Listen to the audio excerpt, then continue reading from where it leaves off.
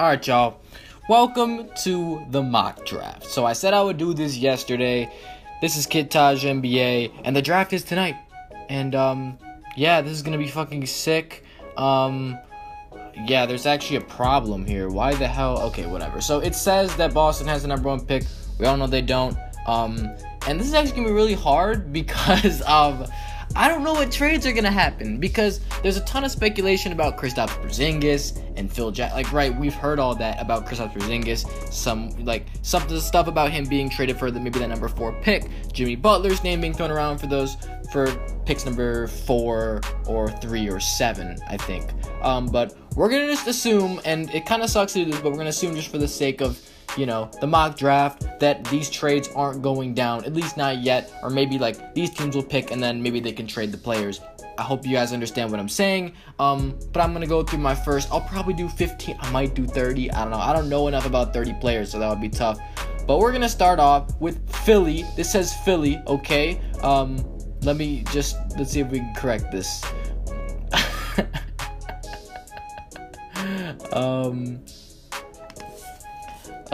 Philly. Yeah, alright. There we go. And then we'll make this say Boston. Sorry, I can't do the logos, but yeah, we got it. Philly pick. We're gonna go with Markelle Fultz to Philly, not Boston. Philly. Let's see. And then, yeah, so Markelle Fultz to Boston. This is very self-explanatory. I think Markelle Fultz, not Boston. Markelle Fultz to Philly. We all know this is going to happen, right? I mean, this has been announced, right? I mean, we know Markelle Fultz going to Philly, so that's my first pick. The LA Lakers, while I do disagree with this, I don't think that they should take Lonzo Ball. I think they're going to take Lonzo Ball. I think they're in love with Lonzo Ball and just the concept. I mean, that's why they traded Russell away, isn't it? So they can, get Lonzo Ball in there without D'Angelo Russell. They don't want to keep both of them. They also wanted to unload that Mozgov contract, but it does clear space for him. It gives him, a more open, because a lot of people thought that D'Angelo Russell would be the point guard of the future, and then some people were not sure if he was a point guard or shooting guard. Just getting him out of there is probably better for Lonzo Ball's situation. Now, for Boston, this was very interesting because I think we all assumed that Josh Jackson was a top 3 caliber pick. But I don't know at this point. I mean, we've heard a lot about Jason Tatum going to Boston. And while if I was Boston, I wouldn't have traded away that first pick in the first place, because I don't really like Jason Tatum, honestly, as a prospect. I don't think he's worth taking in the top 3. It doesn't make sense for Boston to take Josh Jackson because they already have Jaylen Brown on their roster. They picked him last year. They went out of their way to pick him last year. And Jason Tatum, Josh Jackson's basically a mirror image of Jaylen Brown. So I'm gonna say Jason Tatum gets picked 3rd to Boston, not to Philly. Let's see, Phoenix Suns. So this pick was under a lot of, we weren't sure what was going on with this pick, because this might go to the New York Knicks. I don't think it's going to. I think Phil is just playing around. I really don't think Porzingis is going to get traded. If he does, that would be absolutely ridiculous. But for Phoenix, I think Josh Jackson is the best bet here, and I think he's going to get picked 4th, just because of the fact that Josh Jackson seems to be the best player available at this point. And it just makes sense for him to go 4th on that Phoenix Suns team, where you have Devin Booker established. You can get another, potential star in Josh Jackson, the best player available here. Now, Sacramento at number 5. We know Sacramento likes to screw things up, so don't be surprised if they take Jonathan Isaac or one of these big men. They love taking big men. I say Jonathan Isaac because they need a point guard. That's what they need. So I think out of these two guys, I think De'Aaron Fox is the clear best option. I think the Lakers should pick De'Aaron Fox, honestly. Or even Josh Jackson. Even though they didn't like him at his workout, I think that Josh Jackson and De'Aaron Fox are the two guys that you should be taking top 3, along with Fultz. So, that's what I think. That's very interesting. The Orlando Magic, when you look at them, they do have Elfrid Payton already at point guard. I think they like Evan Fournier. Nikola Vucevic is always in trade rumors. They got that guy Hazone. They haven't really, not a lot of their young guys have really worked out recently. So when I look at who's left, we see options like Jonathan Isaac, Dennis Smith, Malik Monk. I don't see a point guard getting taken. Malik Monk is definitely an option here for Orlando. I think I would... It's so hard. I think I might go with Jonathan Isaac here. Yeah, I think I'll do that for Orlando. He's really good. I think he's definitely qualified to be, top 6 pick. Minnesota. Minnesota, they're pretty filled out. If you know me, you know I don't like Andrew Wiggins. So if I was Minnesota, I'd just trade Wiggins and get a new small forward. But what is the situation with Ricky Rubio? They like Zach LaVine and Karl Anthony Towns, but what do they need? I think Lauri Markkanen's really intriguing here because he's a stretch big that can play alongside Cat, maybe. Other guys I look at here, obviously Dennis Smith and Malik Monk are 2 prime options. I won't go Malik Monk just for the sake of, you have Zach LaVine already. But if you pick Dennis Smith, that's kind of overriding, you got Chris Dunn. So I think they're going to pick, I think I'm going to go with a weird one. Lauri Markkanen, I think he's going 7. Now, the New York Knicks, we're thinking they might trade up. This guy, Frank, I'm not going to be able to pronounce that. Ntilikina. Man, I hope I did that at least somewhat right. That guy, they were looking at him earlier in mock drafts, or I don't know if they were looking. I think they were actually looking at him maybe, but he was in mock drafts at 8 for New York. But if Dennis Smith's still available here, I think you gotta pick Dennis Smith. I don't know though. It's kind of tough. You know what?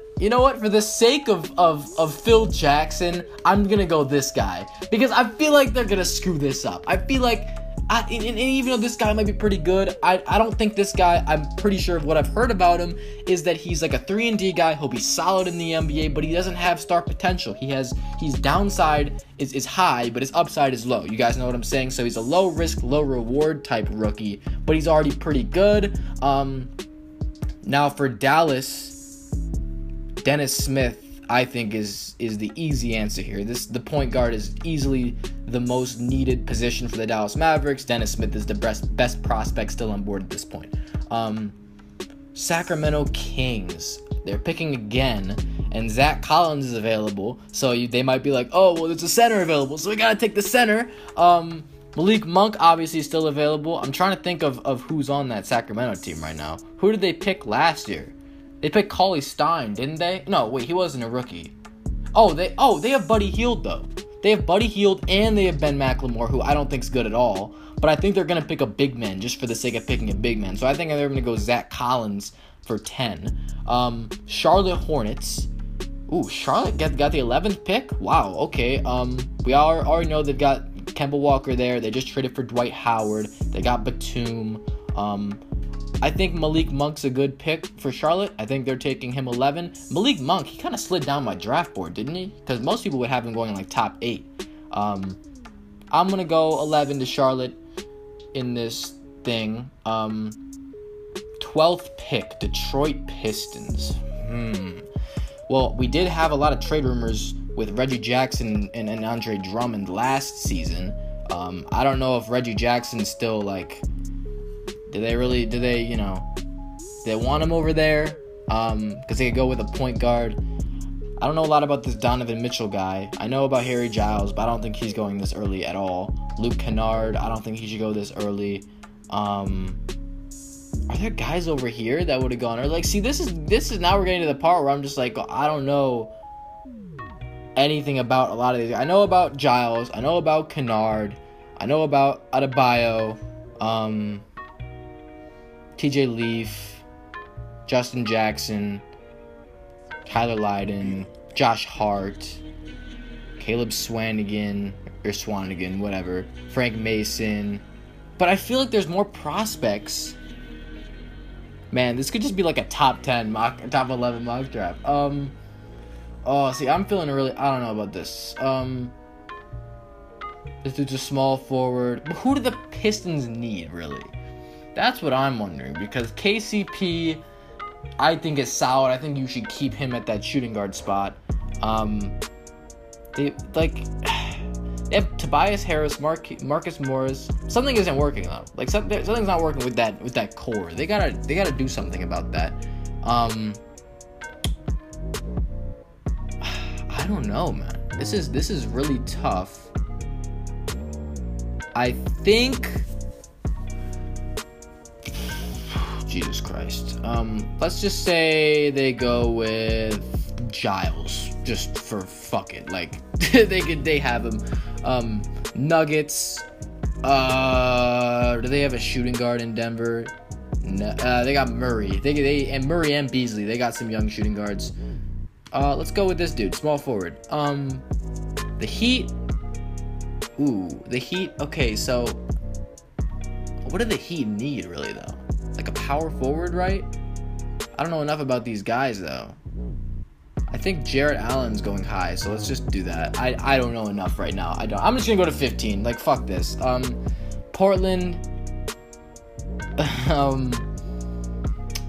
No one in the backcourt. Oh, you obviously need a big man. John Collins. Let's just say this guy. All right, we'll submit that. Halfway through.